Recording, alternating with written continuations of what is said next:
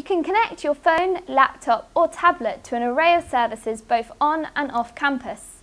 Let's take a look at some of the services you'll be using most often.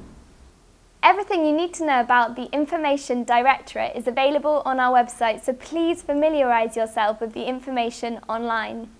Another great link to add to your favourites is My IT Account. This allows you to keep track of your account online without having to visit the IT support office. For everything else, go to the Central Student homepage. This gives you links to events, careers advice, accommodation and support. You can even personalise your homepage to make it individual to you. Video calling is an excellent tool for communicating with your peers, be it for a study project or just a quick catch-up. Whether you are using Skype, FaceTime or Google Hangouts, our network can support a high degree of simultaneous video calling, so settle down in one of our studious buzz areas and get chatting.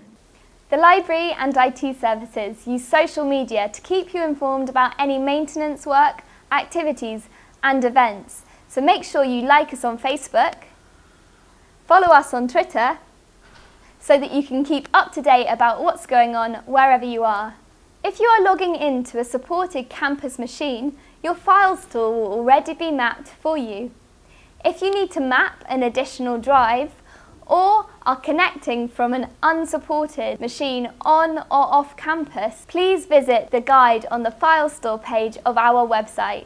The website also contains information about how to connect your devices to the network. You'll find all the links mentioned in the information below.